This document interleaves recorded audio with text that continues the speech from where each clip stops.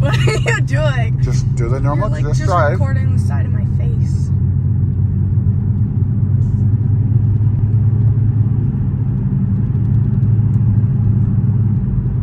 Good, just keep your speed up to the 50 mark.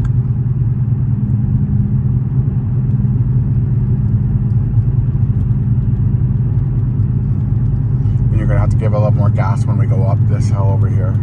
Yes. That's usually how it works.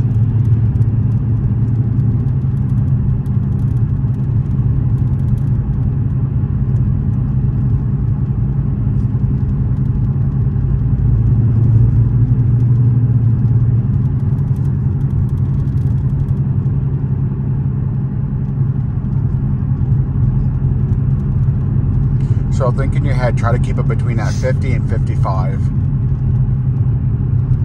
Because 55 is better than 45.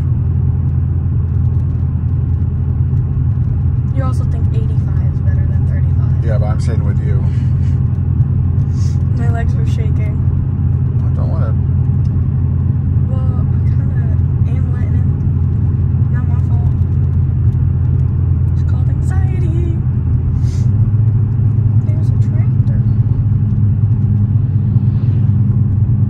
Get your speed up.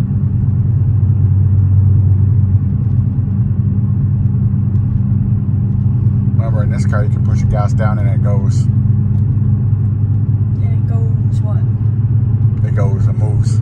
Yeah, I know. That's why I'm scared to push it down. Don't be scared to push it down. I'm scared to push it down.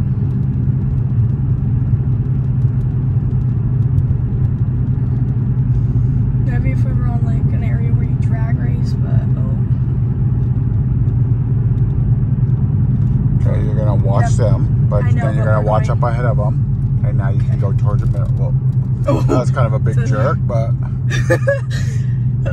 we were going around a corner, so I had to make sure. But it's okay. There was no cars on the other side. Why are you just recording the side of my face?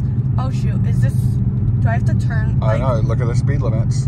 Oh frick! Oh frick! Oh frick! What did it say? 35. Okay. But I'm saying, do we just follow the road? Yeah.